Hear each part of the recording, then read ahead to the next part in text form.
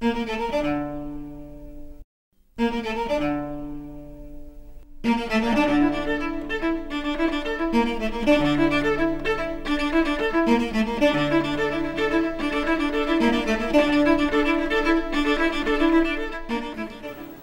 and balance, at least for me, is working, but I need to feed these different compartments until I can balance them.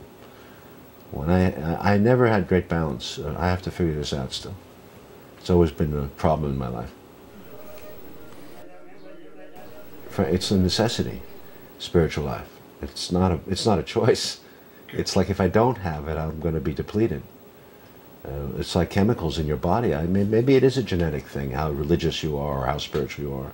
I know women, I know some old women in Asia who pray 10 hours a day, every day. I mean, I know people who are on sabbaticals or retreats for 2 years, 3 years in monasteries. It's a very different way of life they're choosing. They're very radical.